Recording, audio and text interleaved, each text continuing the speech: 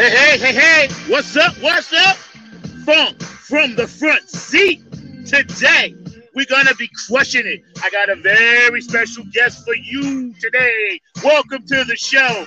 Yes. You know why we feeling all good? We got a new one in there, y'all. So we're going to throw up the one right here, like Brucey Collins said, and bring it in, right? My special guest today will be none other than the great actress, activist, musician, writer, and all that good stuff rolled into one. Miss Nancy Marie, I'm going to bring her on in a minute. But I need you guys to understand something. Wear your mask. Use your hand sanitizer. Stay safe. Make sure you love yourself and love your family. Our mantra for this show is always peace, love, and harmony. So I need everybody right now, if you're at home, put your hands together like this. Come on, clap them hands. Clap them hands, y'all. Yeah. Like this. Yeah. You know what? I always need this before I get started. See what I'm saying? Nothing but the funk right here, y'all. This is what makes the front seat funky and energized. Loving me some monsters. Oh yeah. Nothing but the funk, cause Monster is the funk. Nothing but the funk, cause Monster is the funk. Yeah, it's the funkiest drink, y'all. You feel me? Right now. Without further ado, I'm gonna bring in my guest for you, Miss Nancy Marie. Hello. What's up?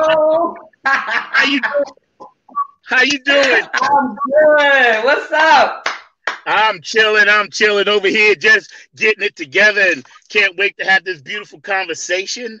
Just bringing it in a little different. Welcome to the new format. So you're, going to be a part of this in a big way. How are you guys doing? And how's Philadelphia? Philly is on chill right now. We're good. Doing the best that we can with what we got. It's been a crazy year, but we're still here. We're gonna make it do what it do. Exactly right. And I told you off air earlier, and I see you got another beautiful shirt on. We're gonna get into that in a minute. Lord. That's what's up. But you got so many likes for that. Good Trouble, that purple you was rocking that day, along with so many other beautiful women. And I was like, wow, they looking at this. They don't care about me or the show. They don't want to. Yo, it's for the shirt. So today's show is dedicated to the shirt and John Lewis. There you go. I should have pulled it out of my drawer, but I don't want to start nothing on air. But it was good. I was hoping. I was like, well, I'll get her to wear it one day because my friend, one of my friends had asked where did she get it from. She needed one. It was Cheryl from the Club Funketeers. So I said, well, I'll text Nancy and let her know. So I told her, look you up on Facebook. Right. Well, I posted the link on one of the posts that you did, but that particular shirt is available at rookieatl.com.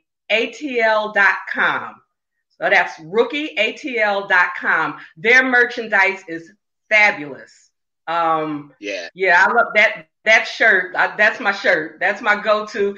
And this is another one. This one is from LolaKnit.com, and it says, keep your praise, Black women want our wage. How about that? Yo, say that again. Could you say that again for me? Keep your praise. Black women want our wage. Pay us, baby. You know what? That's a good way to start. So let's start right there. I need people to understand that might not know. What is the purpose of the fraternity with the pearls and the purple and the chucks? A lot of people don't know what that's about. Well, that was basically a unity movement, if you will, on behalf of the Pan-Hellenic Greeks. Kamala Harris is an AKA, and the first elected Black woman VP. shout out to her. But what the Greek women did this time, which is something beautiful, is the fact that they got together. It didn't matter whether you were AKA, if you were a Delta, if you were a Zeta. They just got together and determined that they, in honor of this accomplishment, they were going to wear their pearls and their colors and their chucks in honor of Kamala and what she has done. So that's what that was all about. That was so cool to see her up there along with, President Biden. And at least I know I don't know, and you can answer this for me. When I kind of got into the whole week, because it was a whole 2 months of just stuff, man, and I ain't going into that negativity stuff, but everybody knows what it is. And when I saw the love and the hope, the word I use is hope, that came back, I kind of felt, okay, this is the first part of the healing process. Did you feel that way? Yeah. Once the fog kind of lifted and you were able to see it, it's definitely a thing of hope, but with that hope comes responsibility. So if you think back to when President Obama got elected, it was that same feeling of euphoria and, hope and everything, but we kind of got lazy. Yeah, We as a community didn't do the work that was necessary to maintain that. We got caught up in the emotion of the moment, but we didn't do the work. So this time, I hope, I think we're more woke with everything that we've been through. If we're not woke now, I don't know when or what will wake us up.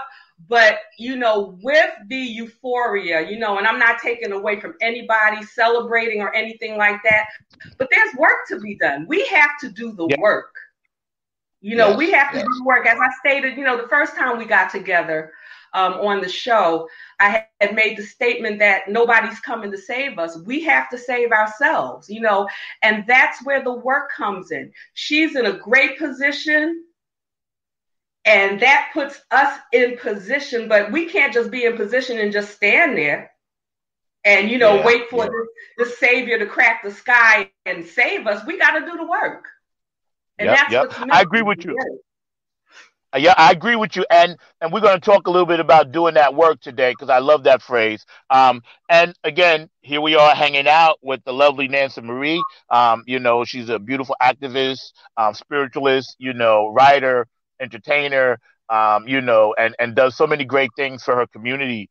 And when you say do the work, I love that phrase, because I feel like a lot of us got complacent, and a lot of us did not want to understand we got to put in our elbow grease on this thing, and I was just talking to some gentlemen yesterday, a couple of gentlemen, I pick them up here and there, whatever, on my job.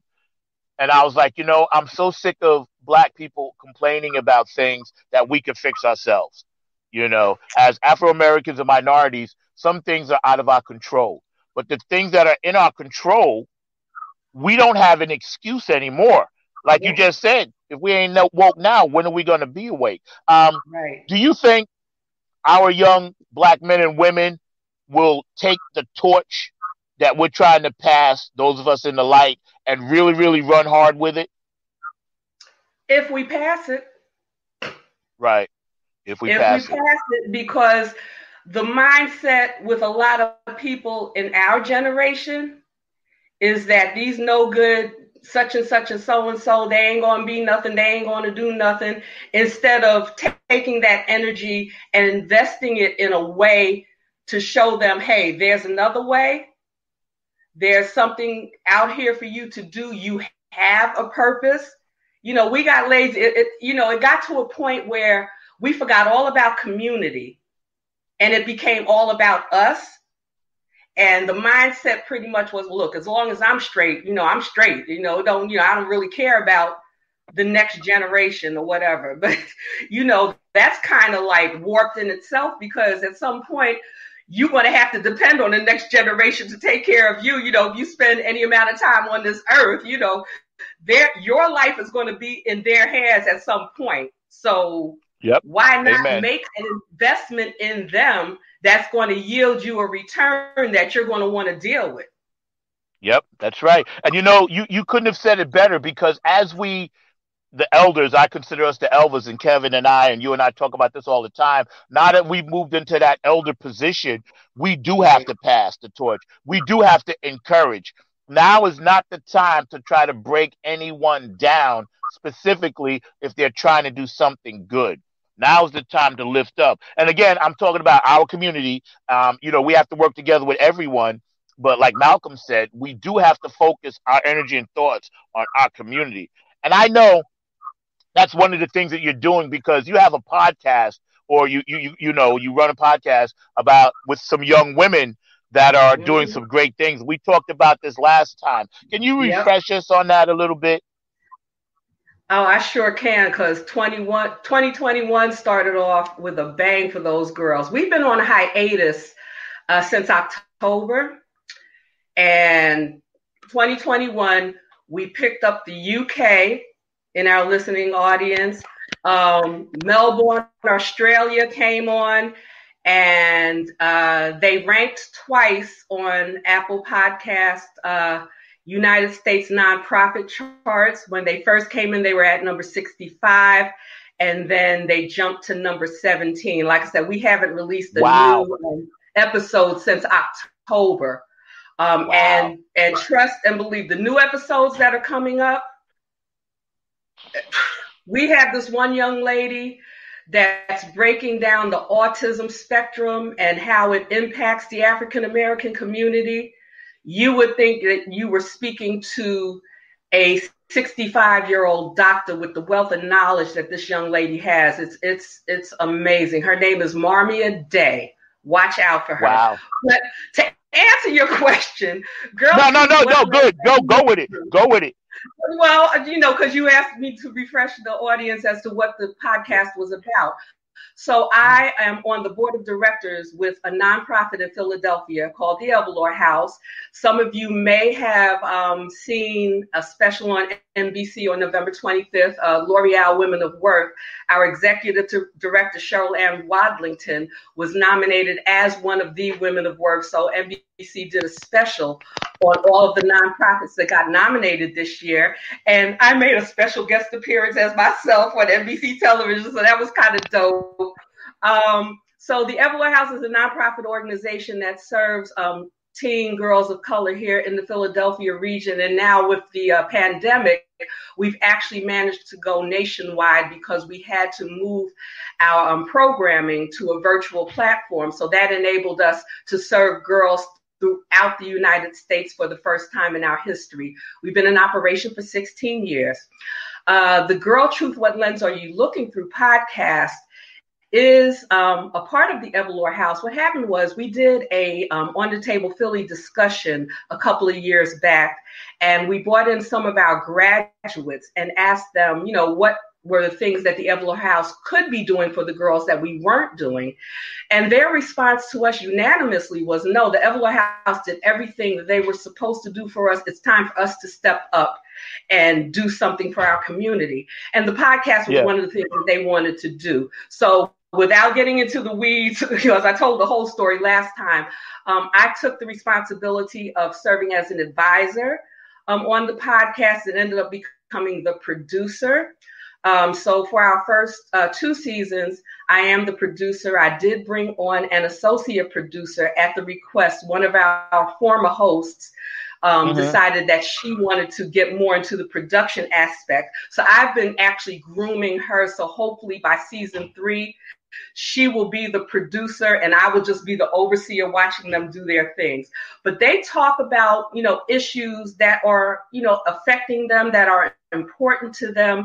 They tell their stories. They create narratives, and they are just an amazing bunch of young women who are very in tune to what is going on in society as far as racism, sexism, you know, the issues that are impacting them. Some of our episodes included Blacks Against the Black Lives Matter movement. That was a mind-blowing episode. Black Girl Pain was another good one. I learned something new from them every time they record. I learned something new, and I'm daggone near 60 years old. Okay, tell the truth, shame the devil. I learned something from those girls every time I listen. Yeah, it's so good to hear those stories because I cross paths, and I told you I live across the street from Duke University. I live 10 minutes away from NC Central, right, Historical Black College, and I live 15 minutes away, 20 minutes away from UNC. So I am constantly picking the brains of these young people, black, white, gay, straight, it don't matter. I want that information. And like you, I learned so much from talking to young people because I think what happens as a parent, and you notice you're a parent, and as the elders, sometimes we get jaded about the feelings of our young people and about the stress and emotion they're under. And I remember I remembered this. You told me this, right? And that's why I'm bringing it back. Yep. Yeah, so that one episode, man, they were talking about stress, and that Layla, I mean, she socked it to me because she was talking about something else, and she just stopped midstream, and she was like, yeah, because you parents, we come to you without stress, and that ain't stress, like, well, it's stress to us. And I mean, I was so convicted because I can count fingers, toes, Kevin's fingers and toes, and all of my children's fingers and toes, the number of times that my children have presented to me that they were stressed out about a grade or about a this or about it, and I'm like, oh, that ain't really stress, but yeah, it's stress to them. Where they are, yes, it's stress, and it impacts them. So yeah, Layla got me good. I was like, man, I had to put up the church finger and like excuse myself because I mean, she was on point though. She was on point. Yep. And that's why I brought it up, because I went back and looked at my notes, because I script and I take notes and I'm very detailed, right? And even though it seems like I'm chaotic, my chaos is my organization. And I said, okay, I wanted to bring this up because it stuck with me.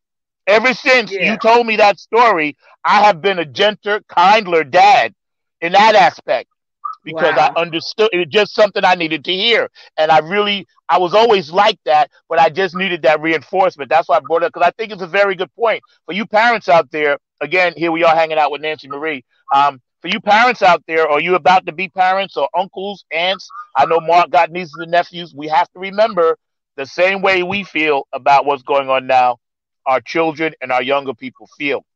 So on another note, as we get into 2021, I know you got a few projects, you got your hands in stuff. I know you're going to be shooting the new Nappyhead Funk Army video whenever our budget comes through, which I'm praying for that. So yeah, that's a done deal. That's already been signed, sealed, and delivered. So we're trying to just get the paper right for that. But we're working on that. But with your new project, and I know you've done KHX, the Bass Roads Groove stuff, right? But I know you were working on this thing, the Shine Box, the Shoe Shine Box, right? Yeah. And that title is very powerful. It's extremely powerful. All the thoughts that go around that. So tell us a little bit about the Shoe Shine Box. So the Shoe Shine Box is a musical play, or play with music, by a young lady here in Philadelphia by the name of Adrienne Cater. And the central piece, everything revolves around this shoe shine box that was owned by, the grandfather and passed on down through the generations. So it's actually a journey from the 1940s to present day, which really illustrates how things have changed and how they really have not changed. And like I said, the main character, if you will, is this shoe shine box. So I was hired as a top liner. And for those who don't know what top lining is I was brought on to write the melody and the lyrics and to do the vocal arrangements for the musical pieces in the play. So I got to do a nice 1930s, 40s piece entitled Colored Lines, Blues for Jackie. So it pretty much details the life story of Jackie Robinson from the very beginning to the end of his life, where initially it was just telling him, kind of behave yourself, hush up, Jackie, don't say nothing, run those bases, ignore their faces, all the stuff that he had to go through. So we have that part of it. Then we go to that middle ground where he started having trouble with people of his own race, people saying that he didn't deserve to be where he was, that there were other people better than him that deserved the position that he got. And then finally we get to the end of his life where we just telling him, you know what, ignore their faces, say what you got to say, don't be quiet, so it's a really great tune because it makes references to the lynchings that were going on and the danger of being Black during that time period, which really has not changed in this time period, so it's the journey. It's the journey. So it relates to his life, but it also relates to what we're going through. Then the next song, which I co-wrote with Adrian, deals with a young man coming home from the Vietnam War. So, much of the same stuff going on in that particular piece. And then, it's an amazing play. And then it also deals with the plight of Black women. So there was one song where there's a 16-year-old boy who really, his mother gave him away practically at birth. And he never really understood or knew the reason why.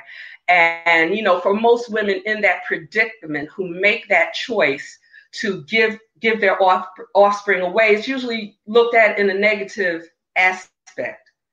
And this particular song, she has passed away. He doesn't know she's passed away. So she's coming to him in the spirit to explain to him that, this was really a selfless act. She would have preferred to keep him, but all she had to give him was the life that she gave him when she birthed him. She had nothing else left to give. So it was better for him that she gave him away so that he at least could have a better chance at life, so it just, it lays all that stuff out, it breaks a lot of the stereotypes that we think about when women make this choice to, give their child away. It's not always because they're trifling and, they selfish and all this other stuff. There's, a lot of stuff, a lot of backstory that people don't really take into account when they look at situations from the surface level. And that's always been my goal, for people to stop just looking at the surface. I like to go deep and kind of explain the reason why, so that, we can get along better. We can understand each other. We don't always have to agree, but if you can understand why I did some of the things I did, that might not have been your choice, but that's what was good for me at that moment in time. Of course, we grow, we develop, we mature. And so at this stage in life, maybe I could make a different decision. But where I was at that point in life, that was the best that I could do. And I did what I had to do to survive and to make sure that you survive. So I'm excited about this piece. Yeah.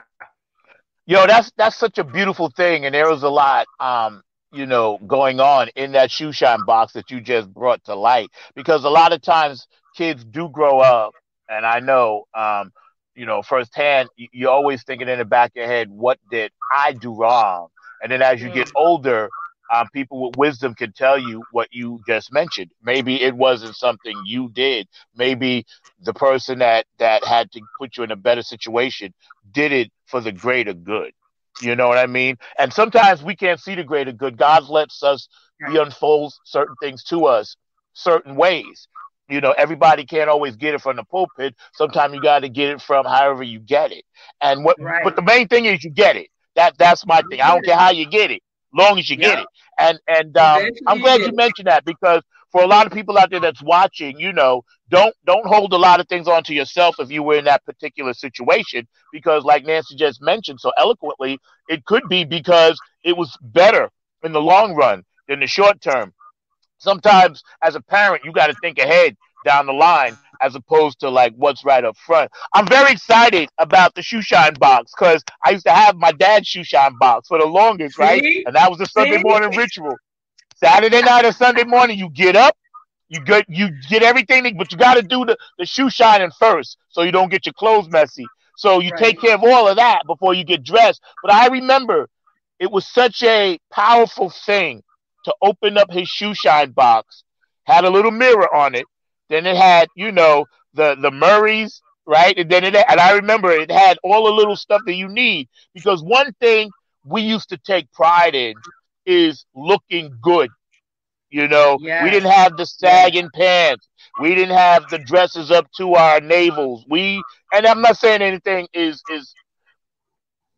wrong with that per se, but then there is something wrong with it when you're not in the right situation. And that bothers me. I always, that's one of my pet peeves. I hate the sagging pants. And I tell some of these young men, listen, our ancestors got dressed on Sundays because that was the only day they could actually be out of the fields and look good and feel good about themselves. It was self-esteem. You get as sharp as you can. The ladies with the hats, like your hat you was rocking, right? Everybody. And that tradition, we need to keep doing that. There are certain things that, yes, we don't need to worry about. But certain things, and I got a closet full of suits. I just not in position to wear them a lot. I'm not a suit wearer. I'm a T-shirt, jeans kind of guy. But I still have them because I know there may be certain times when I have to make that appearance and I have to look a certain way. So yeah, it's cool, that sometimes I'm getting the comments. I was just looking over to the side of the comments. And again, thank you guys for hanging out with Nancy Marie. She's a great social activist, writer, arranger, producer, videographer, overseer. She's on, the board of directors for her podcast, overseeing that. She's a mentor. This woman is completely off the charts. The shoe shine person was a vital part of the Renaissance. I have seen some great shoe shine guys here in North Carolina. Mark Lee said that because he understands the importance. But so as we move forward, tell us when that's going to be out and where people can find that play. Well, we just went into rehearsals this month. Due to the pandemic, everything is kind of up in the air. So as they move forward and move along and things are finalized, I will be sure to let you guys know. Because I know they're going to do the debut here in Philadelphia, and I believe the hope is to take it on the road. So I will definitely. That would be beautiful. Yeah. And just so you know, my producer, Mark Lee, is on the board of directors down here at the Carolina Theater, also the Hayti Center, the Black Cultural Arts African Theater down here in North Carolina. So if you come here, I know you got a home. Because I know Mark can take care of you. So, and again, I know he'll hook you up. And again, thank you, Mark, my man behind the glass, my producer and everything, for chiming in. I appreciate you, bro. So as you started to get your visions to write the songs and produce, where did you get your inspiration from to do the production and the actual work on the shoe shine box? So, Adrienne, like I said, she already had the music. She's been working with Bryant Pugh, who is a phenomenal talent here in Philadelphia. So she kind of, and I mean, I've been doing this since I would say 13, maybe. No, even younger than that. Because my sister that I told you about in the other episode, she would be, composing her music in the music room at our house. And I would be in some other room, like 6 years old, like writing lyrics to what she was composing. So it's always been something that I did. Then when I got older, like it's around 13 or 14 or whatever, and I started, becoming parts of bands, in the Queens circuit, we would be sitting down in rehearsal and the guys would just start jamming or whatever. And I'm sitting there listening. And, next thing you know, we have, hey, I wrote something to what y'all are playing. And we, record it. Right. And then it moved into a thing where, people would, bring me in, tell me what they want. And then I'd kind of just like meditate on that and, and bring that whole thing. So with the Jackie Robinson piece, Adrian was like, I want a 1940s, 30s, 40s type of feel. And I would like a reference to Jackie Robinson if possible. And so as I'm listening to the music, I started hearing that chant, hush up, Jackie, don't say nothing, run those bases, ignore their faces, So I started thinking about it. And I was like, okay, so why can't that whole thing be about Jackie Robinson? And so that's when I formulated in mind, take it from that point where they're telling him to shut up, don't do nothing, just, kind of be that quiet Negro and yes and no, so don't, to kind of keep the peace or whatever. And then, you move into that phase where, can you make it home when you're not sure if you can trust your own, and then move into the thing where, like, screw all of say what you gotta say. Yeah. You know what I'm saying? So I usually, so I can do it either way. You can give me an idea and, I'll incubate your idea and then bring it to life. Or if you just give me the music and let me flow, I'm open to working either way. Yeah, that's a beautiful gift, man. And I love the dichotomy of the play on words. You know what I'm saying? Can you make it home? Play, home. And it's so cool to hear that because I hear your Cotton Clubbish thing going on at the Cotton Club and I hear it, so that's got to be a beautiful. Man, you got to hear the music. Oh my God, song is so, it's just, I get chills. When I heard the track, I was just like, oh my God, I was like, whoa. Yeah. That's amazing. I love to talk about things like this. And what we're going to do right now, I got to take like a quick 30-second break. You stay on. I just got to run a few, spots on my sponsors. We're hanging out with the lovely Nancy Marie. Mark's going to put you to the side. I got to run a few spots and give a few shout outs to the people that actually support this show. And I know KHX Bass Jams and your entertainment company is one of them. So we're hanging out with Nancy Marie. And we're going to run a spot right now while we, just mentioned P-Funk Radio. I love you guys. Keith Jackson. You guys are amazing. Thank you. Philly Phil down in Texas. Get on the Funk Bus. Thank you for always supporting the show. Afterglow 92416. I appreciate you, Donna Sneed, Benevolent Funk. I appreciate you, Otis Hawk. Thank you so much. Bootsy and Peppermint Patty, thank you for always supporting the show. Also, I can't forget, and I want to make sure that you guys know Tony Cam hasn't got back to me yet, but he's going to be sending me some merchandise. So I'm going to be, wearing his stuff as well. And we're going to make sure that anybody that wants to support this show, you send me something, I'll make sure. And a much big shout out to my main man, Dr. Brookenstein. Drinking that boot till the rock on wine, baby mama. Yeah, I'm drinking you now. I'm a boogie baby. If you want to see me boogie at QueenCityWines.com. Get your Bootzilla Rockstar wine at QueenCityWines.com. Yeah. Bootsy Council, don't forget, get your wine on, get your funk on. Hanging out with Nancy Marie on the other side of the glass. Man, shouts out to my main man, Dr. Brookenstein. Thank you for keeping Nappy Head tight and all your good comments and your love. And I love your Facebook Live, Dr. Brookenstein. Also, shout out to my main man, my funk master, my brother from another mother, Mr. Mark Lee behind the glass. I was told by a very good source that, Mark, you have one of the greatest radio voices in the history of voices. I ain't going to tell you who said it because I don't want to blow your head up, but thank you, Mark.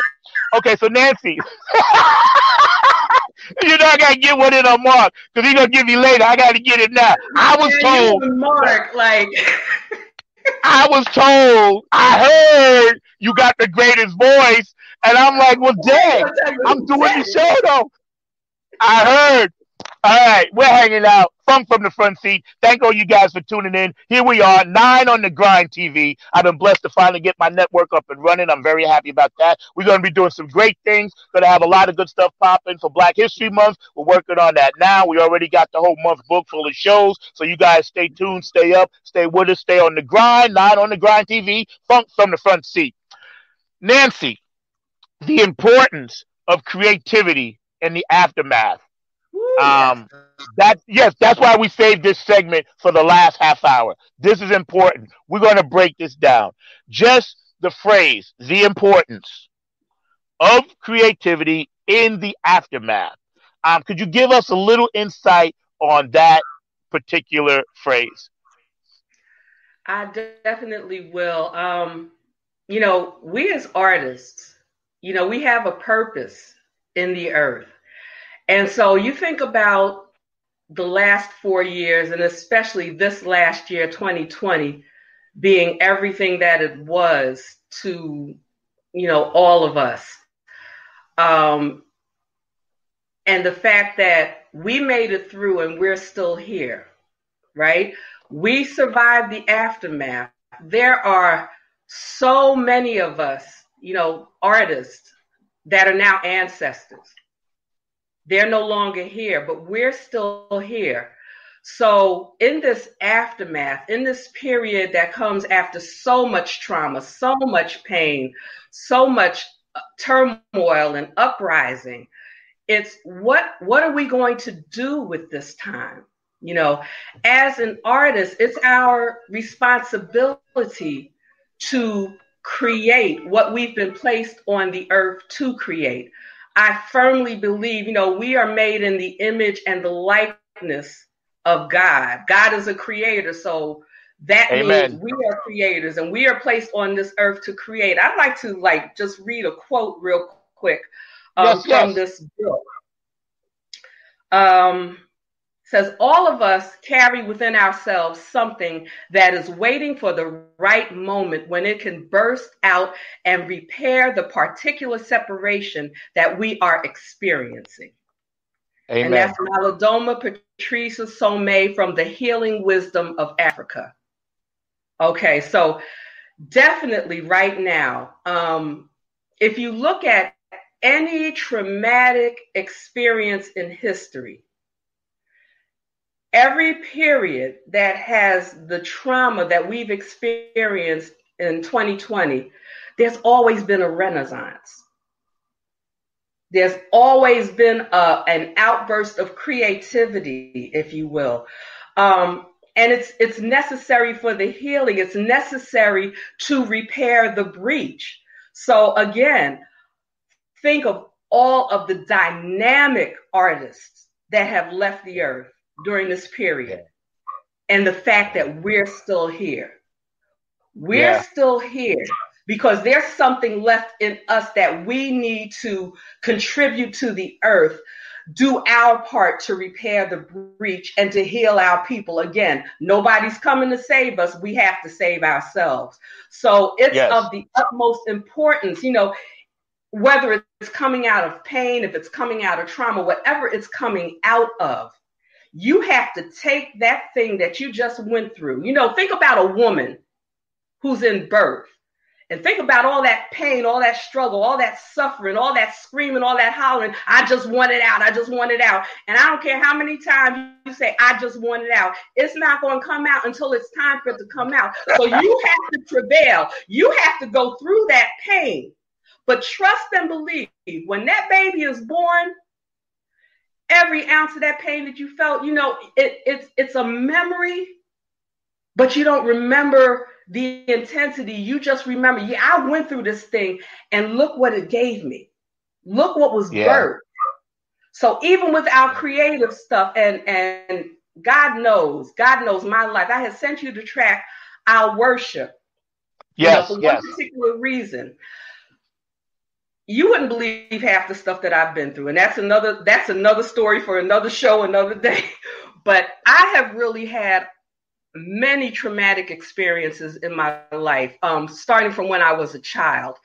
And my Bishop Gilbert Coleman Jr., at one point in my life, my life was really low. He said to me, at these times in your life are the times that you should be the most creative. And if I was like, what, really?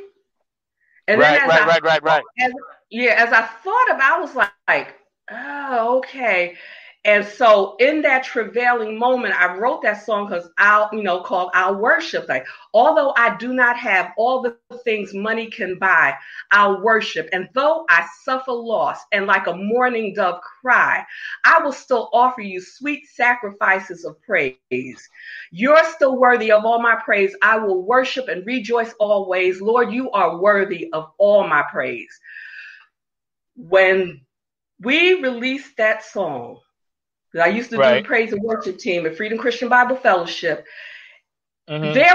There was such a healing, such a deliverance, such an anointing. And I was like, so you mean all this that I went through to birth this song to bless the people, heal the breach?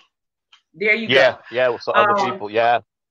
Yeah. So it's like, it doesn't matter what you went through or what you're going through, and it's not even about you. And I think that was the hardest lesson for me to learn, because I take everything to heart. I wear my feelings on my sleeve. I get easily offended. It's like, it's not about you, boo. It's not about you, right? It is not about you, because trustably, everything you go through, it's not for you, it's for somebody else. Because you're going to make it through, and then you're going to, be able to reach back your hand and pull them up out of the same thing that you just came through. It's funny you say that, because two quick things, and I'm going to let you get back to that point. David Brooks says, hallelujah. Hi, Nancy. Good to see you. So David Brooks is watching. And thank God we have good people in our lives that make us aware, because my best friend and my brother, I got a lot of them, said, yo, bro, it ain't always about you, right? Because I would call him and I would get on the phone and start moaning about me. And he's like, yo, hold up. Say hello first. It ain't about you. So I like it when my friends tell me honesty, because my friends know I'm like you. I wear it on my sleeve. It may pierce me, but it's only going to make me closer to you, because I tell you I love you, and I appreciate you telling me things like that. Second of all, when you said praying, I know and I love Prince. I'm a huge Prince fan. And there was a line in one of his songs, and he says, "Sacred is the prayer that asks for nothing." And I always keep that in the back of my mind. Yes, one of his songs. I forgot which song it is.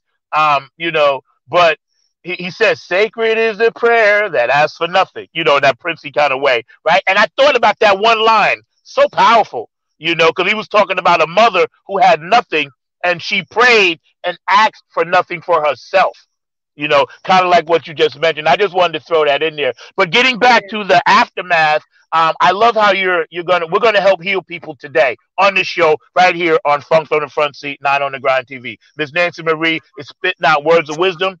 You guys can always go back and watch all my shows. We're on Twitter. We're on, all the social media outlets, Facebook, YouTube, Periscope, whatever. You can go back and get this information, because it's very important you understand what this woman is saying right now. David Brooks says that song is called The Love We Make. So that's the song. If you look up The Love We Make, and then you'll hear that line in that song. Thank you, Brooks. I love you. So, Nancy, let's not get to the aftermath at the moment. Let's get to, okay, we went through it, and now people need concrete roadmaps. They need GPSs and YouTubes to navigate, and I'm using that as a metaphor, to navigate this thing that we call life in 2021. Give us a few tips on how to navigate the dark that we're trying to walk our way out of. Well, for me, I've learned that it's personal. So I can tell you what I do and what works for me, but what I'm finding out, and even in that time of discovering how to make it through, I've learned that, okay, let me back it up and let me put it to you this way, right?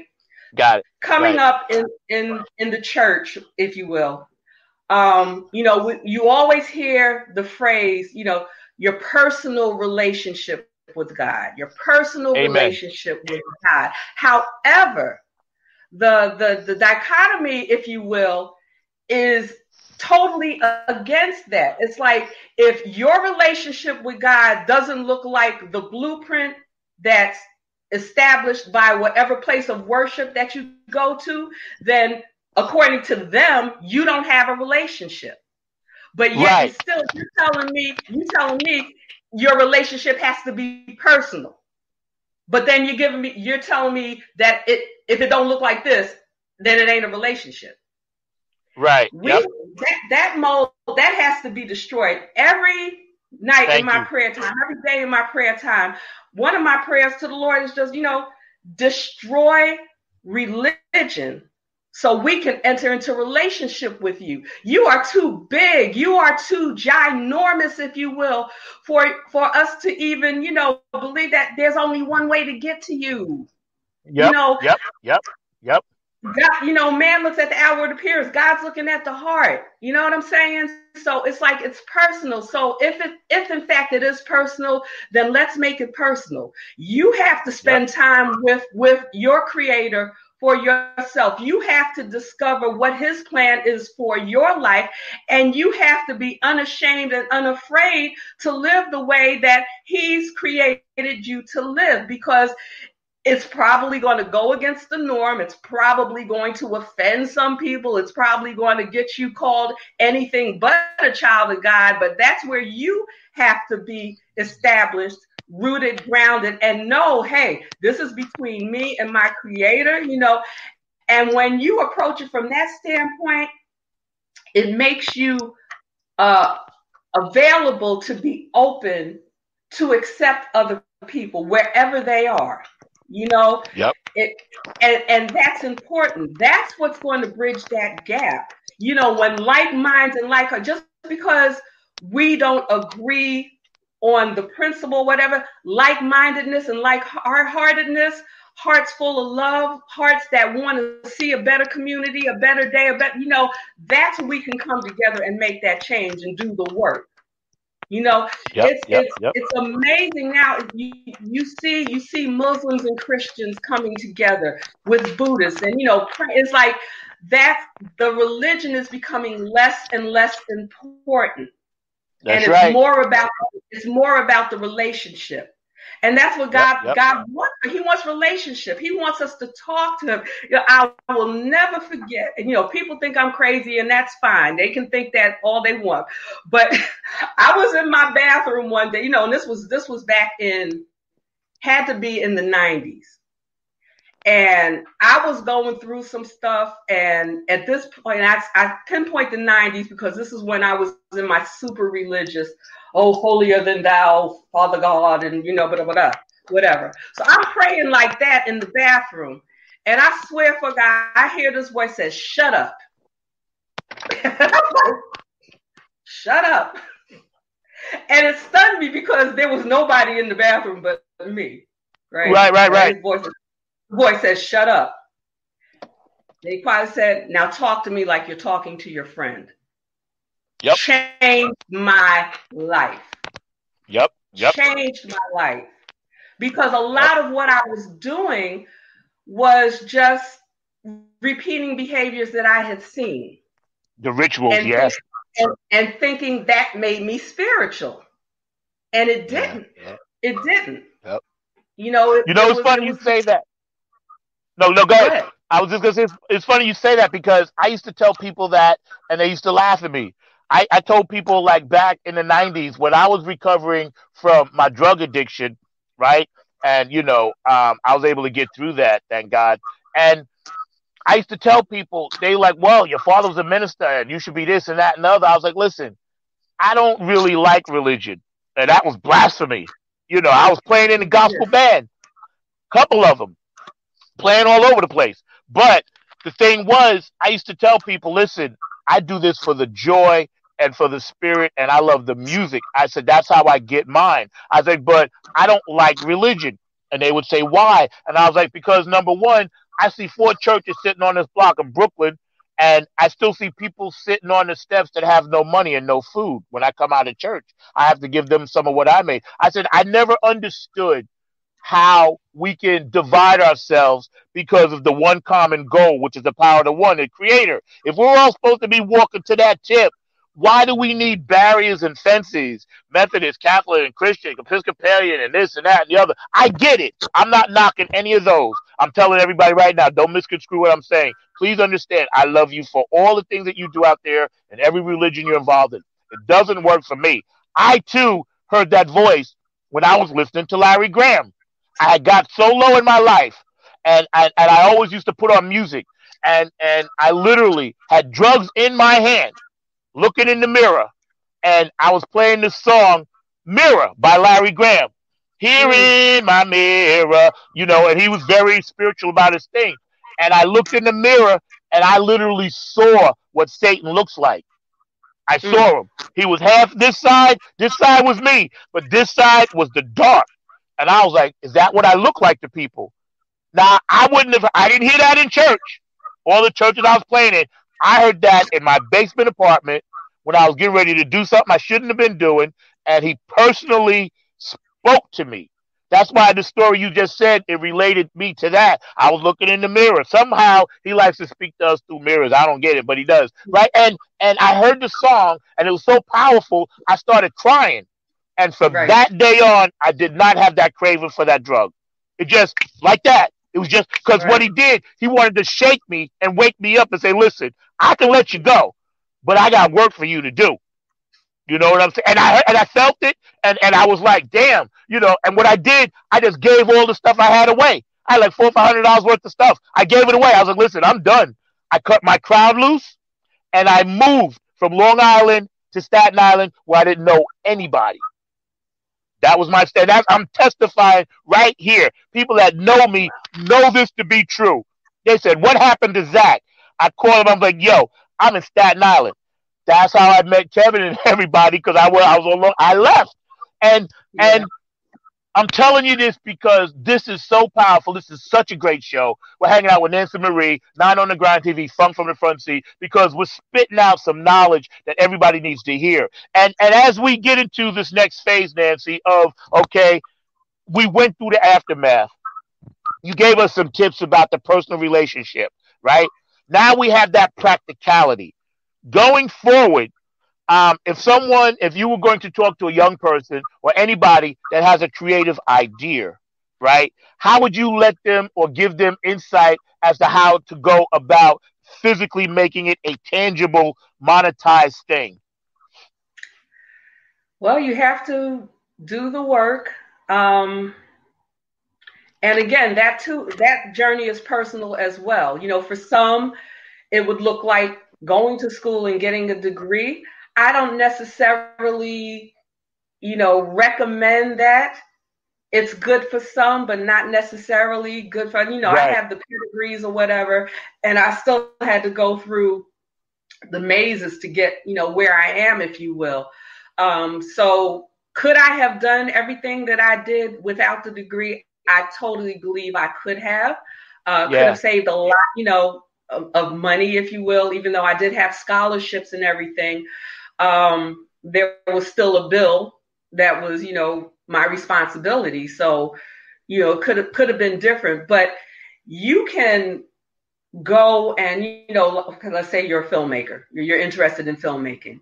You can go volunteer, be a PA, work on sets and learn as much, if not more, as going through an institution to get that degree. Now, where the pedigree comes in, into play, and where that's important, if you desire to teach, or, if you need that paper for what you're going to do, becoming artistic, you don't necessarily need the paper. It's good to have. And if that's your role, then by all means, go for it. But that's not the only way. I went back to my alma mater, High School of Performing Arts, and I did a couple of workshops there. And in one of the workshops that I did for the senior class seminar was I set up these chairs, and I called for volunteers from the audience, and I told them, said their purpose or their goal was to get in. Okay, so there was a narrow passageway from where I set the chairs up. I said, your goal, your responsibility is just to get in. And, I gave them a signal to go. And of course, you know what that looked like. All these people trying to fit into that little narrow crevice or whatever. So when I stopped it before it got to, before somebody got hurt, we got a lawsuit on our hands. Let's look at what we just did. I told you your responsibility was to get in, and everybody tried to get in through that narrow passageway, right? Did anybody ever consider walking around? Right. Going through the side? There was openings on the side. There were windows. Right. Did anybody ever think that there was another way besides this narrow way that you were shown? And so it's the same thing in life.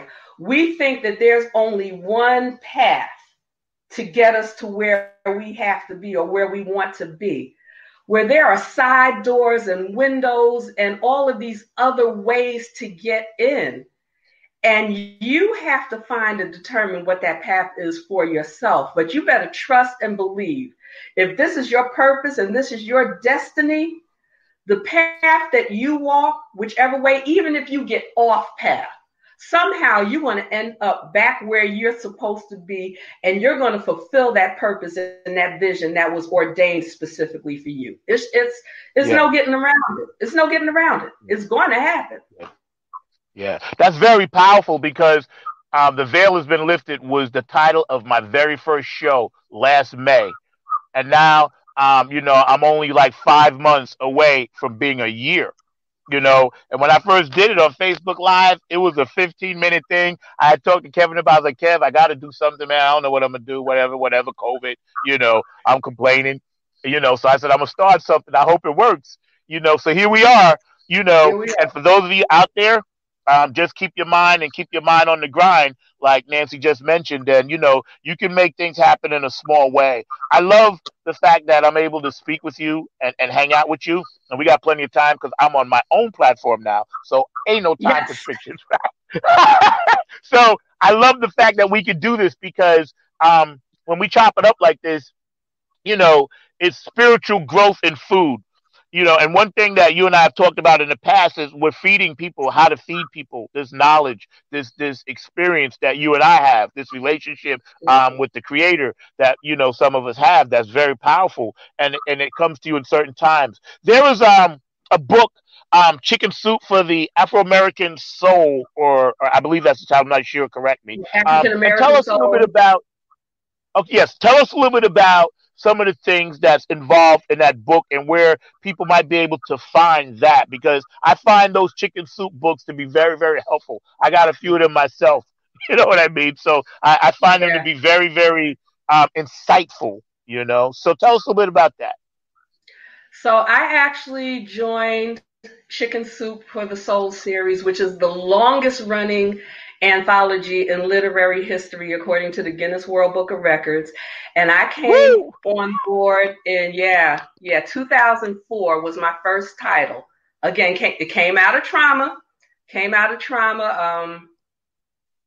The way I connected with Chicken Soup, again, another story for another day. But I joined them in 2004 with the award-winning title, Chicken Soup for the African American Soul, which was the Black Book Award winner for nonfiction in 2004.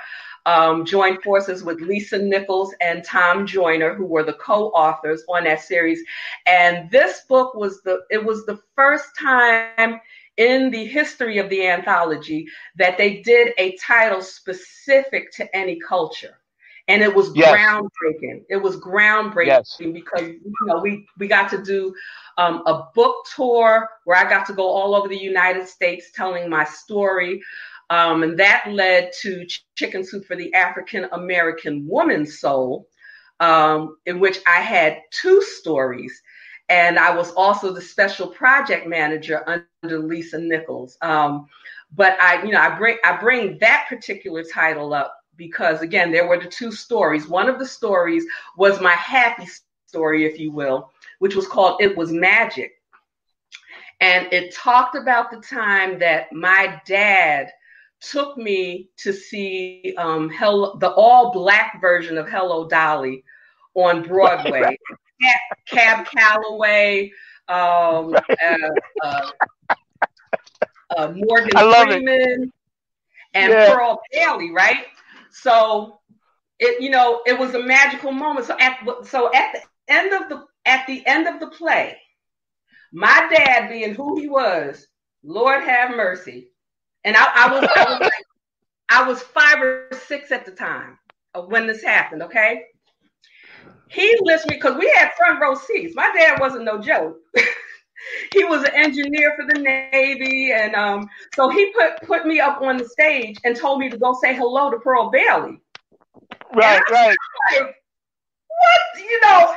And so, but it was Daddy. So of course I'm Daddy's girl. I'm not going to do anything break his heart. I'm going to do what he said. I was petrified.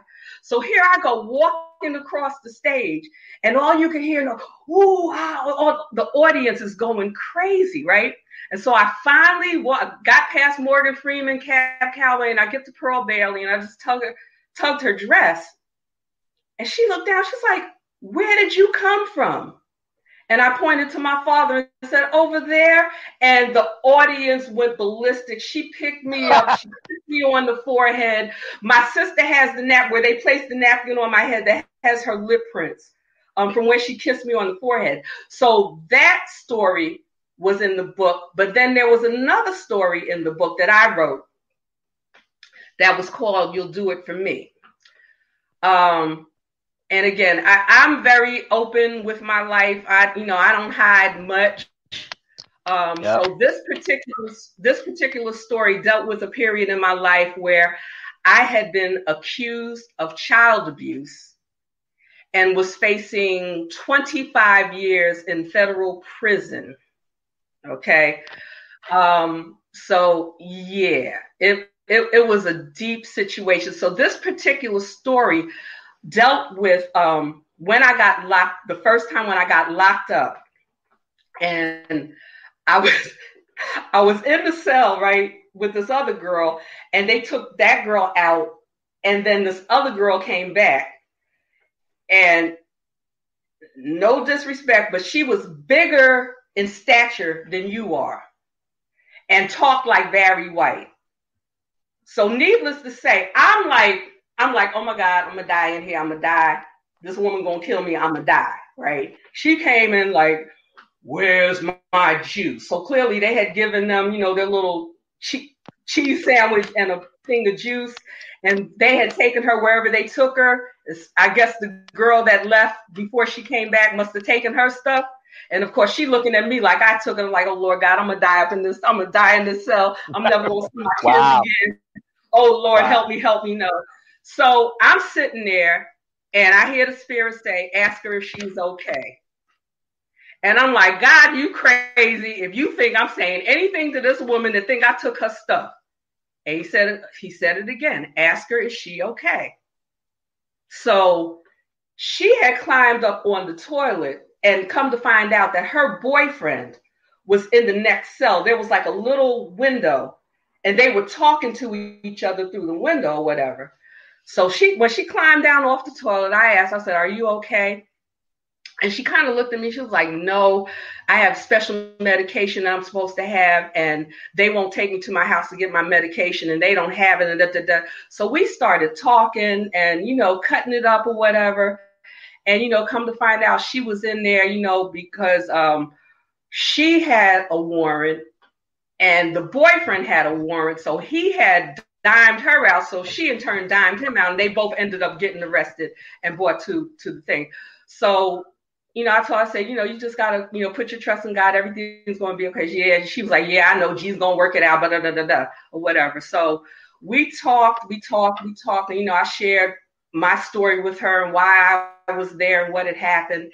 And, right before they came to get her, she climbed back up on the toilet and she was like, babe, I made my decision, because she already knew she was going back to D Block. It was no question, what her fate was.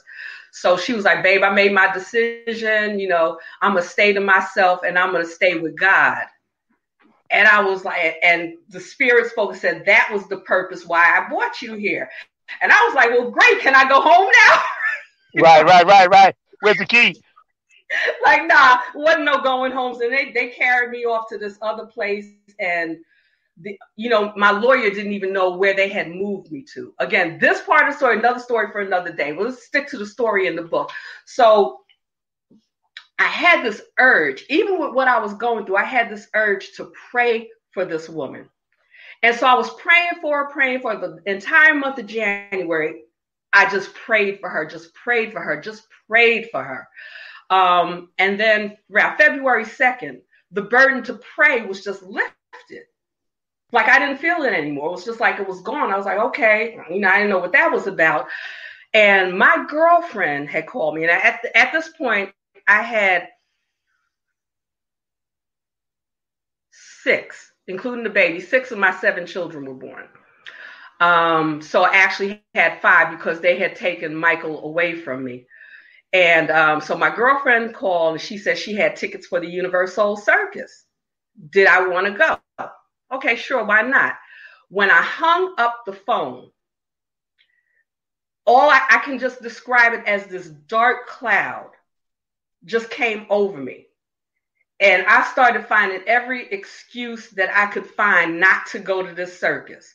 It's too cold to be outside. Nancy, the tent is heated. Well, I don't feel like, every excuse not to go. But I ended up going anyway, full-blown attitude, because this depression thing, this darkness, it was just like, It had me in the grips. And I didn't want to be bothered. I didn't want to be there. But I ended up going anyway. So we get through the gates. And I hear the spirit say, turn around. I turn around, and who's standing in my face? Angie, the girl from the cell.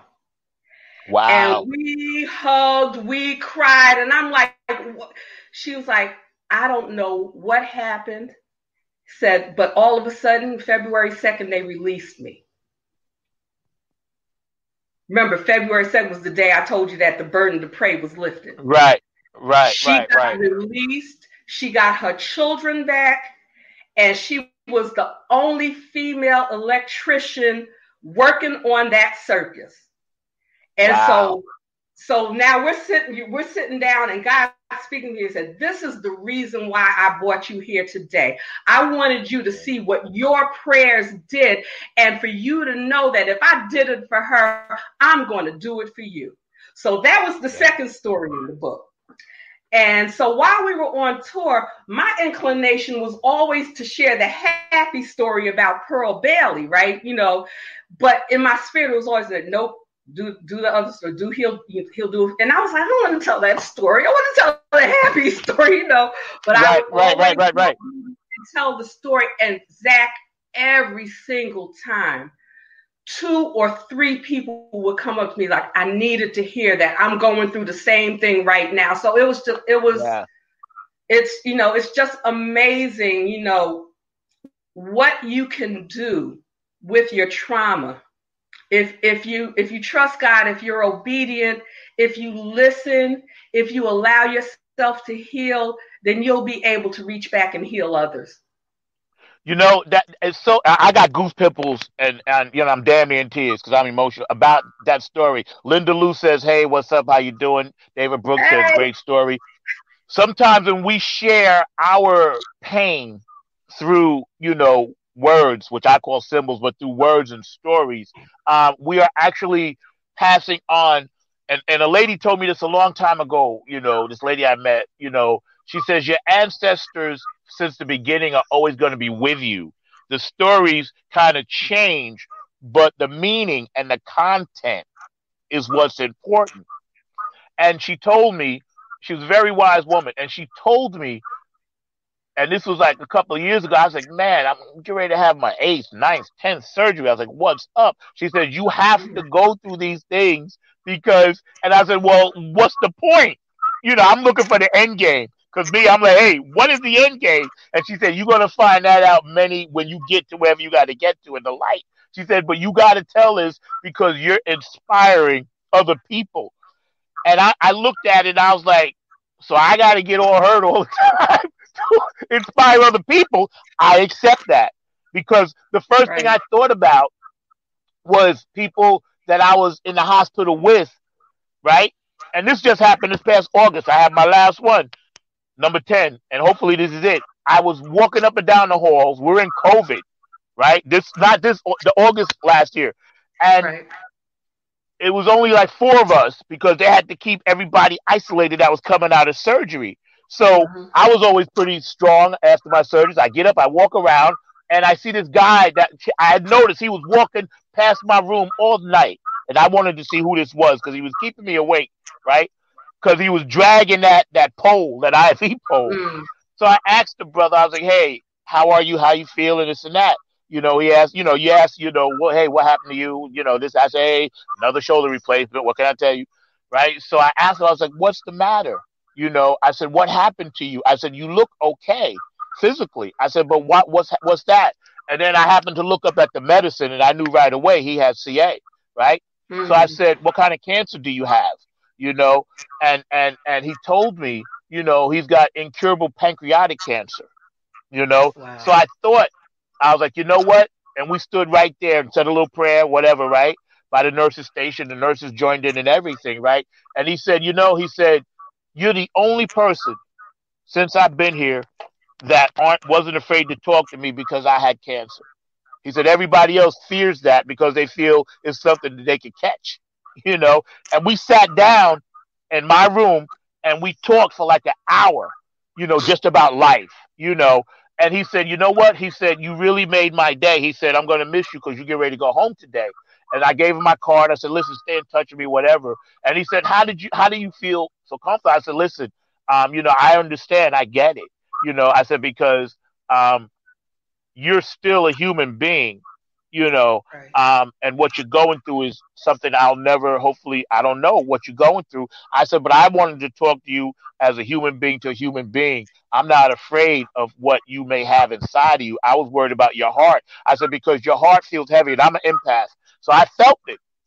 I said, all night long, you was walking up and down the hall. I said, your heart was so heavy, brother. I said, I wanted to just let you know I care about you. I love you, and he said, I made his day. And when I left, I closed the door and he was standing by the window waving at me, and I was like, man, I got on the elevator and I was like, dang, here I am worried about an apparatus and this man has a major organ, and again, you always get signs about how to help and what your purpose is, and I love that story. And I love the fact that you're a published author and you went and told that because, we can't have the light without the dark, can't have the sun without the rain. So sometimes we need to see these other things. And this ties into the aftermath. Now that we see clearly what some of us have already known, the people that are going to be in the dark and that are bitter. I had somebody the other day, they were so bitter, and I texted them back on Facebook. I was like, yo, why are you so bitter? I didn't do anything to you. I'm just a human being in this country trying to live.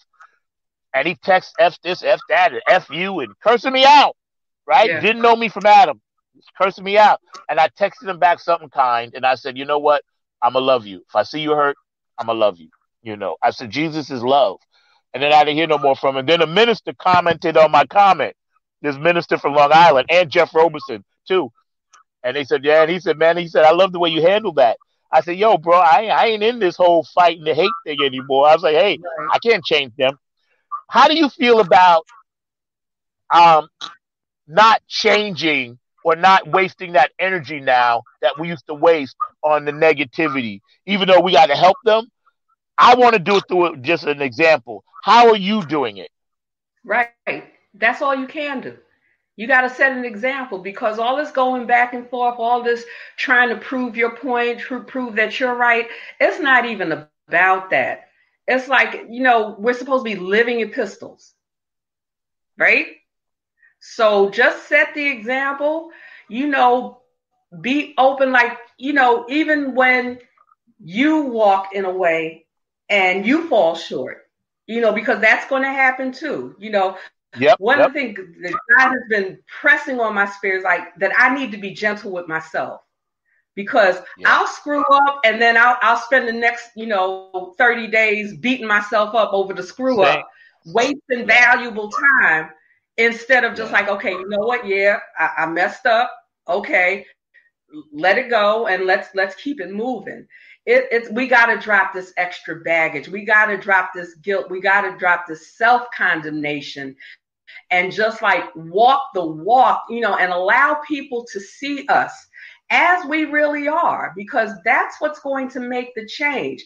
They see us doing the work, unbothered by our shenanigans, forget theirs, because that don't belong to us. But, we unbothered by our shenanigans. We unbothered by our mistakes. We're unbothered by our hiccups.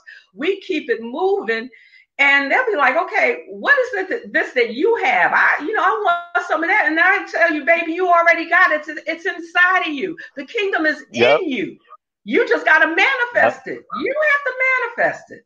Do your work. That's right. That's right. Chrissy Key Rollins was on my show, and she's a regular, and she said the exact same thing.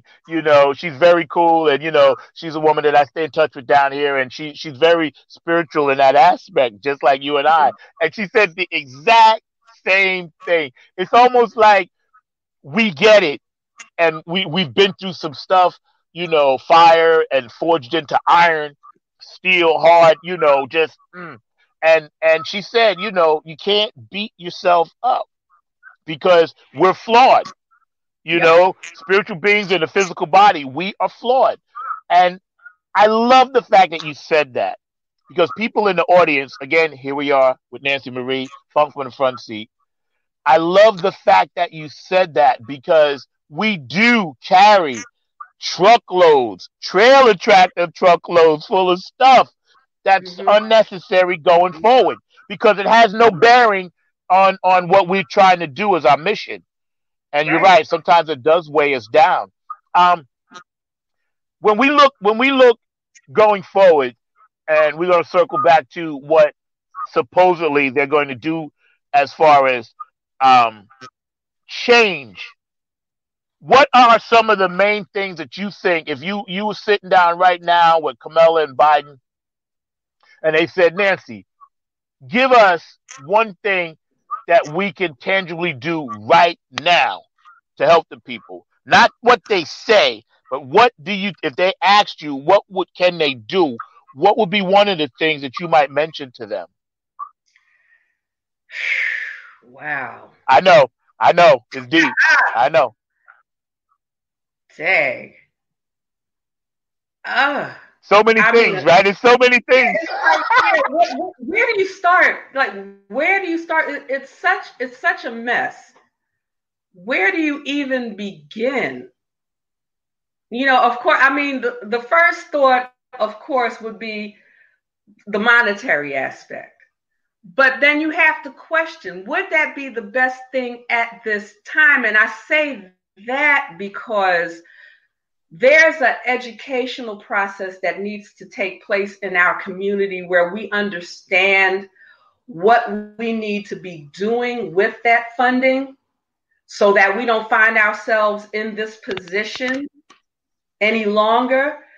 Of course, for some of us, if we were to get those stimulus payments and they were becoming regular, how many of us would even be thinking about, okay, let's invest this.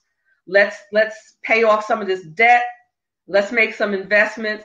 It would more so go to like feeding that need of buying stuff so that we can temporarily feel better about what's going on.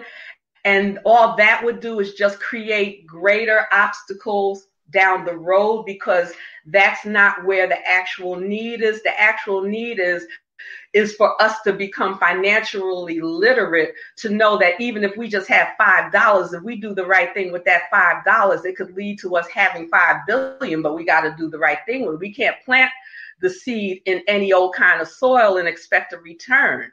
Right. So if we're taking that money and we're investing it in the materialistic, then those things pass away. But if we're investing in lineage and legacy, if we want to make sure that our great-grandchildren don't have to worry about a student loan or a house, because we've already made the investments to make sure that each of them have $25,000, you know, when they graduate, and they have a home because we paid for it for them, and it's there waiting for them. You know, it's like we got to get our minds right before we can even sit down with Kamala and Biden and ask them for anything. Because I love it.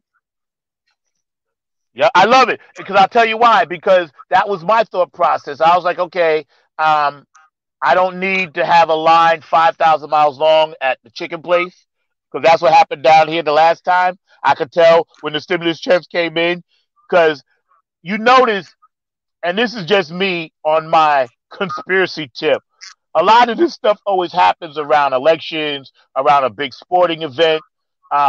When we had the primaries down here 2 years ago, it was the same day that they announced the Popeyes chicken sandwich. Nobody else saw this. So I'm in the car and I'm like, yo, it was. And I never ate it, and I refused to eat it. And I'll tell you, you're right, because I said, wow, I'm going to vote. I was like, I'm so glad to see so many people out voting. When I got up closer, I realized I'm turning one way. They're turning in to get the sandwich. And I'm like, the sandwich?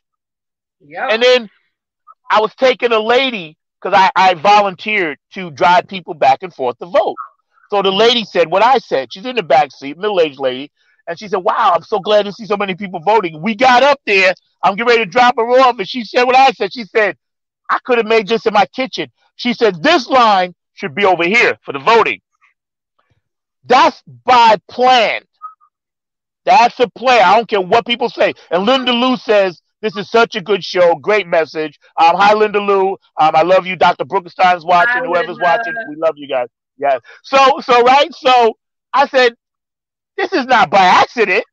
And it was only in the black communities, because that's the only place those places are. Baby, you know what I'm saying? That's savage.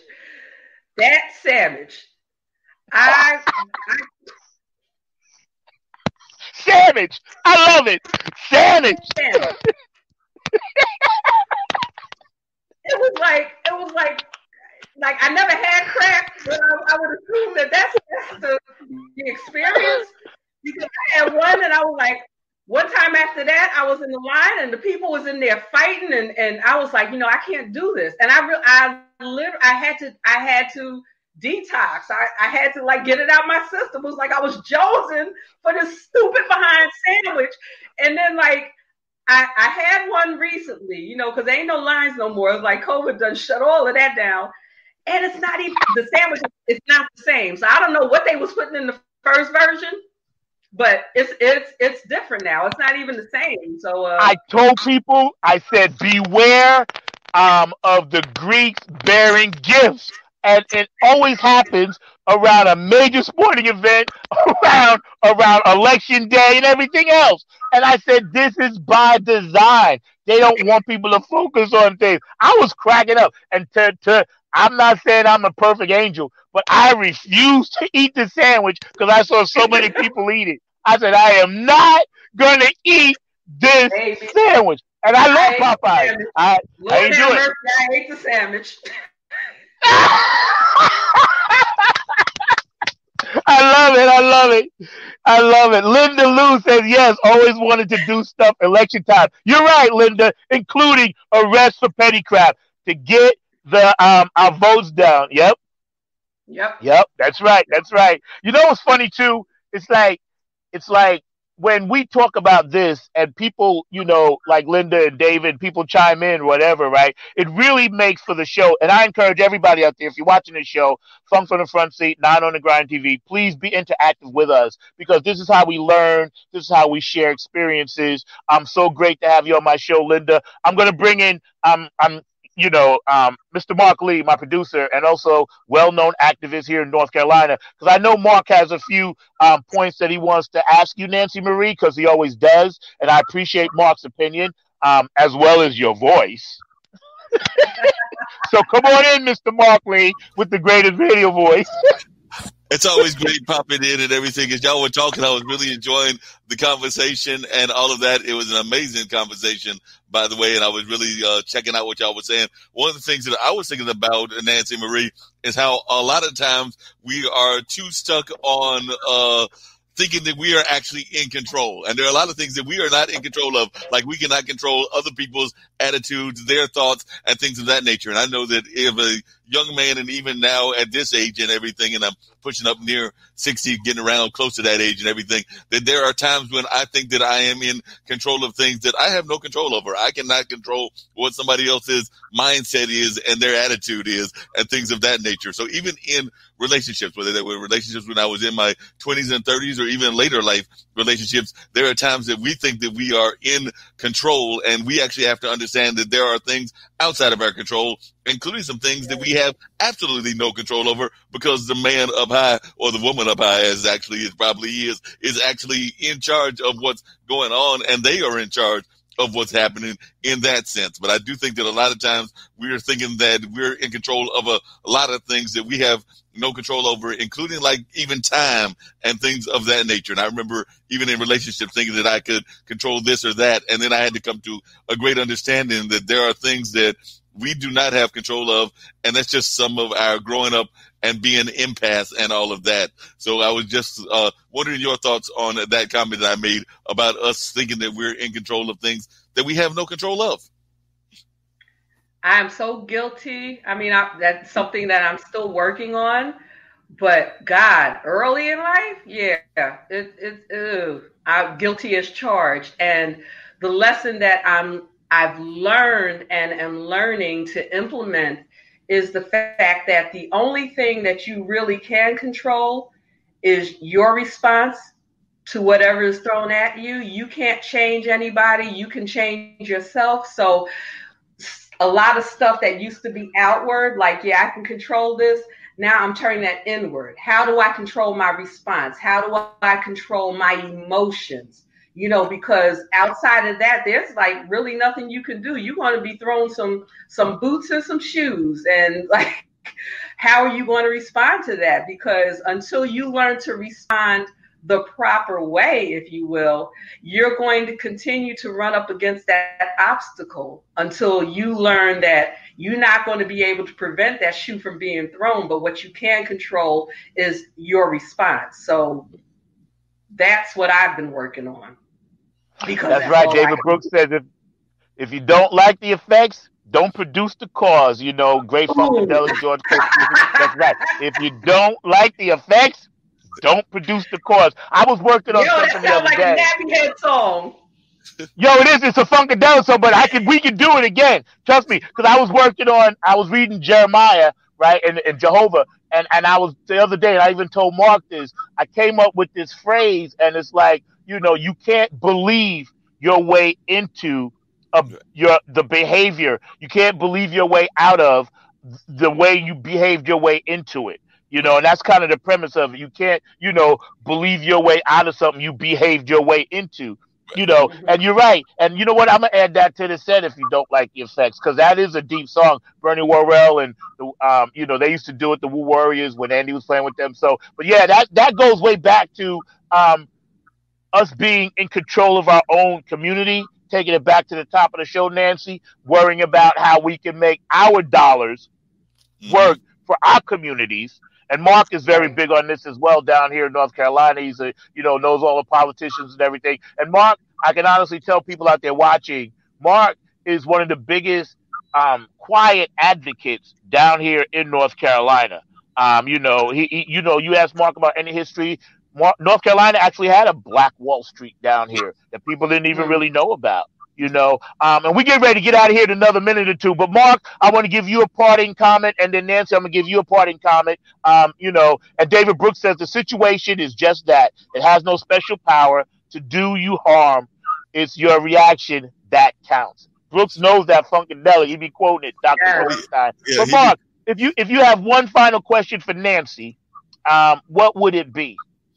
Oh, well, I'd love to hear her just, and I know it's a long-winded conversation. That's but okay. We good. We're talking about the Renaissance, and I'm actually of the opinion that we're in the middle of a new Renaissance right now. I'm a big fan, as Zack knows, of the Harlem Renaissance and all of that. So I was wondering your thoughts, if you think that we are in the middle of a new Renaissance, and if so, what you think some of the results of that will be, because I'm actually of the opinion that we're seeing a great development in our artistic community throughout the minority community. But I'd love to hear your thoughts on that. I absolutely agree. We're at the beginning of what should turn out to be one of the greatest Renaissance periods that we've ever known. And the beauty of this Renaissance is that it spans the generations. You know, I don't know if you guys are familiar with this artist named No Name.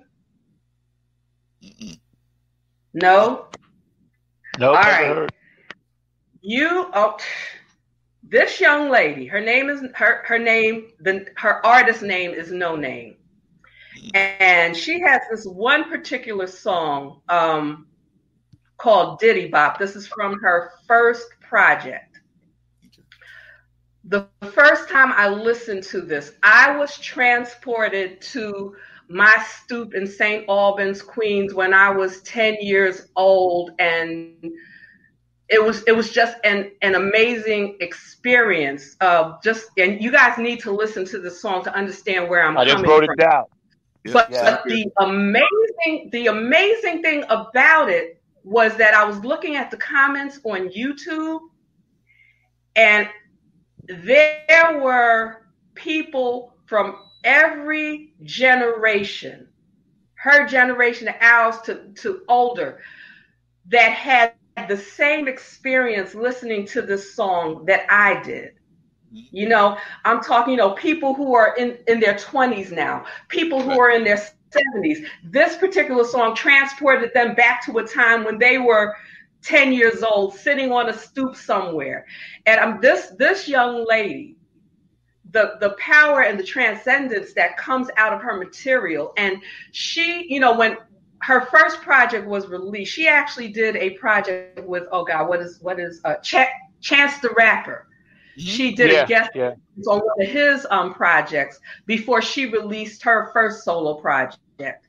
And reading up on her, she was coming from a place of death and depression and suicide and drug addiction. Wow. And I mean, the very stuff that we were talking about at the top of the show, she managed to take that and create a phenomenal, I'm talking, and I hate comparing artists with each other, but if you could imagine the rebirth of Lauryn Hill. Oh, well. This young lady, and she's so under the radar. Like, people need to know this woman and know the music. She's released several other projects since that initial project. And of course, the more recent ones, they're a little more, they're not as raw as the original. The music is still good, but she uses a lot of more pop samples and things like that. Whereas in the beginning, it was more raw, more, earthy or whatever, but it's still good nonetheless. So you have people like that. And then, you have the old heads like us. And like I said at the beginning of the show, if we're still here, it's because we have a deposit to make. And this is right. It's a time of community. Mm-hmm. It's a time of coming together. Like we all have to gather on this killing ground and sow these seeds and sow them together, because the crops are too important. And my crop may not be for you, but what you have could be for somebody else. But the importance is we have to plant them together so they can grow together, so that we can collectively be blessed, because the time of the individual is up. It's over. It's about the collective. It's about community. And we have to get back to that. So that's what this Renaissance is about. It's about the rebirth of the collective, of the community, because that's where the power is, when we stand together. That's right. Oh, yeah. That's what's up. Yo, Mark, thanks for that. Could you bring up that picture for me now? Yeah, definitely. Thank you. Appreciate that. Get ready to bring up that picture of that legend and everything. And just one quick thing I was going to add to that really quick is I just saw that we lost another legend as well. And as you were doing the show, I saw that we lost Larry King, who is that great, powerful. Oh my God! So he just passed away as well. But I'm going to bring up the picture. Wow. You were referring to, but yes, we lost the legendary Larry King. And speaking of community, he was one that definitely did a lot of interviews that shared community and all of that. So definitely wanted to honor him as well. Thank you for saying that, because that's deep. Because Larry King, he's the man. It's Larry King and then everybody else. You know what I'm saying? Yeah, man, that's deep. Thank you for saying that. Here we are hanging out. Mark Lee, great producer, director of this show. I love you, Mark. Thank you, Nancy Marie, author, activist. She sits on the board of directors, playwright, just all the great things that you do, Nancy, is just an amazing journey that you're adding to this canvas of life. And I appreciate that. Nancy, when you look at this picture, what do you think about? I just think about the struggle. It's like, with all the talent, with all the abilities we have, with all the greatness, things like racism and sexism and intersectionality, it's just like the things that are designed to hold us back and hold us down, and yet we still show up. We still shine. We still smile. We're still here. I'm actually tearing up. It's powerful, right? It's a powerful image. Yeah. I wanted to show this because, I wanted to, I didn't forget about this, but I wanted to save it for the end of the show because I wanted that very response from not necessarily you, but from my audience. Because despite death threats, despite having to have security, despite death threats to his kids and family over a game, despite being one of the first to break the color barrier, coming from the Negro Leagues to the major leagues, despite playing in Milwaukee, Wisconsin, and then the dirty South, Atlanta, Georgia, despite all of that, and he was from Macon, I believe, or Columbus, Alabama, wherever, but despite all of that, still we rise. Now, because Babe Ruth was white, he was a great baseball player, don't get me wrong, but Josh Gibson was a better home run hitter. And then eventually, God sends this man, right? He sends this man with elegance, grace. He took the torch from Jackie, like we talked about earlier. That's why it's ironic how this works, because we was talking about the shoe shine box and Jackie Robinson, So to pay tribute to Hank Aaron, to take that torch from the shoe shine box and run with it like he did. And he never really broke out and hit 60, 70, 80 home runs in a season. He was consistently averaged at 40. He tapped out at 40. And then about 2/3 of the way there, people realized, whoa, he's actually going to do it. You know what I mean? And I remember as a kid, my father listening on the radio, because what happened is this game was played because they set it up to where he was going to do this for the home crowd. He was playing a game earlier, 2 days earlier, on the road, and he tied the record, right? He tied the record. Then they didn't play him. The coach said, no, we're going to wait and get you home and play. The Major League Baseball said, do not let him play until he gets home. It was a Monday night, which is rare for baseball. They broke it on NBC. They didn't cover baseball like that on the Monday night. They showed the game. My father he used to like baseball. We'd watch it on TV together. But for some reason, he was doing something, and he was listening on the radio. So I went where he was. He might have been working on the car, and I'm leaning over as a little kid, 1974. I'll never forget it, April 8th, right? And he's listening, and he says, this is important. He says, I'm going to listen to this game. He said, I want you to watch and listen. He said, this is going to be so important. And he said, for our people. And at the time, it didn't hit me, because I was young, and I'm like, okay, it's a baseball game, whatever. But then I realized my father was saying he endured, which was the lesson. The home run was secondary. And then when he hit it in the 4th inning, my father stopped what he was doing, right? And he went and sat in his bedroom. And I never seen my father cry. And he had emotion. So I said, Dad, what's the matter? And he said, I remember in the Negro Leagues, seeing these guys come through, because my father played in the Negro Leagues. People don't even know that. He was a first baseman and a catcher. Yeah, in Georgia. He was a first baseman and a catcher. And he had such a feeling of joy because this man had endured. It wasn't the home run. It wasn't the record. It was the fact that my father said, I'm glad he lived long enough to do this, And at that moment, I understood how powerful race was, and the effect it had, on people such as my father. And people forget Hank Aaron, without the 700 and something home runs, he still had over 3,000 hits. If you take out the home runs, this is how great this man was, all under duress. And that's my thought on that photo. I'm going to give you one parting shot. Nancy, take it away wherever you want to take it. You can talk about the picture, talk about whatever, and then we're going to get on up out of here. Nancy Marie, I love you. Great, great, great show. For those of you watching on Facebook, thank you for commenting. I love all you guys out there. We're going to rerun this show again later on today on the watch party because it's that powerful. Nancy, your parting thoughts.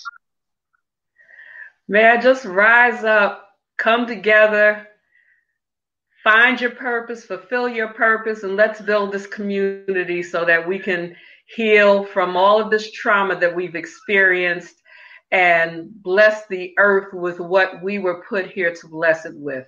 That's all we can do. Yeah, I agree. I agree. And to get back on our last thought, he was born in Mobile, Alabama, and he also became a civil rights activist later on in his life. So thank you, Henry Hank Aaron, and to Larry King, and to everybody else that lost somebody in their family. Know that we love you. If you have a birthday or anything out there, know that we care about you and we want the best things for you. I'm going to get on out of here with my roll call. Nancy, you can hang out with us if you want. You know how we come in hot and we go out hot. So this is what we do. Funk from the front seat. 9 on the Grind TV, every Saturday right here, 12 p.m. I'd like to thank all the people that support the show. And I want everybody to get up. If you're home, get up wherever you are and put your hands together. To get out of the front seat, we coming in hot, going out hot. Keep your head up. Lift it up. Couldn't get out, couldn't get through it without my monsters, y'all.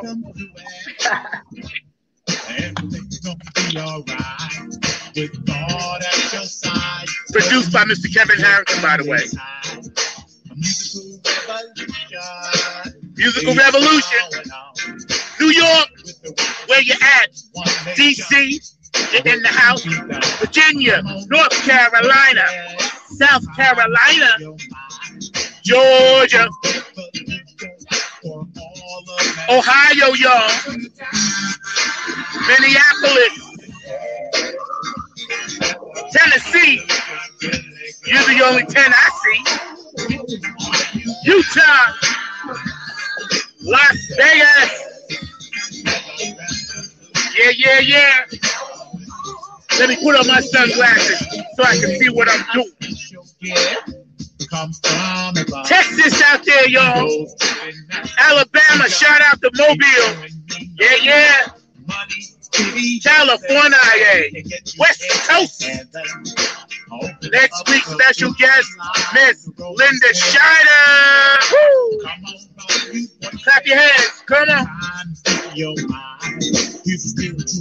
Australia down under. Love you, Carmen. Love you, Wendy. Germany, Danny Soul, Sister Steady Groove, P-Funk Radio, Billy Phil, get on the funk bus, Robin Denton, Circle of P, yeah, Gonzalez, y'all, Larry Function Jones, shout out to all the Club Funketeer ambassadors, what's up, Brenda? tip my hat to Kamala, Joe Biden. Canada, you in the house. Dubai, over in India, y'all. We go around the world with this funk from the front seat. Brought to you by Died on the Grind TV. Got our own thing now, y'all. Look out. They gave us a platform. Woo. Yeah, don't you know? Are you down with it? 2021. Let's make it work. Let's do it. You're the most powerful thing under the sun. As always, peace, love, and harmony. This is your host, number 9. I'm out.